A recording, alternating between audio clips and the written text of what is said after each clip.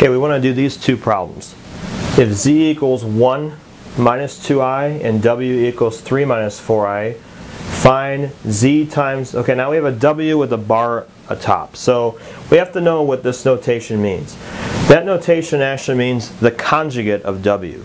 So if w is equal to 3 minus 4i, a conjugate would be the same numbers, except the only thing that we're going to change is the middle sign. So that would be 3 plus 4i. You don't change the first one at all. You don't do anything with the 3. All you're doing is you're changing the sign that's in between those. So if it's minus, it's plus. If it was originally plus, then you would change it back to a minus. So in this case, this is actually what they want us to use.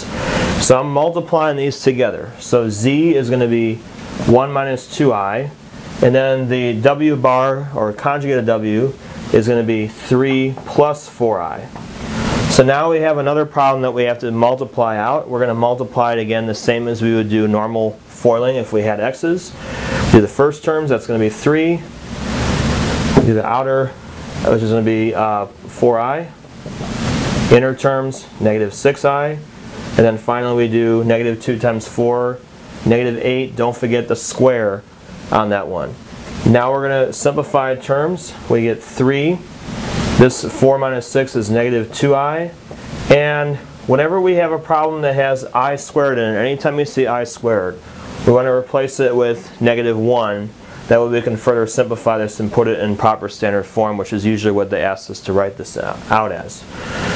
This gives us 3. Negative negative is 3. That's really a plus 8. So that'll give us 11. And then I have minus 2i, which there's nothing else to do with that one. That would be proper standard form for the first one. So this would be z times w bar would be this, 11 minus 2i. Now let's do this one. Simplify and write in standard form. Okay, so I got some square roots that are going on here, and I know that the first one, the square root of 4, I can automatically just change that into a 2. But now we have to look at this one and see how we can break that down.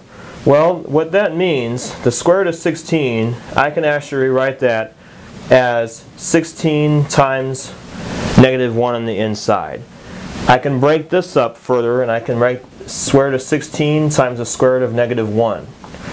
Well, square root of 16, that's going to break down into 4. The square root of negative 1, that turns into an I.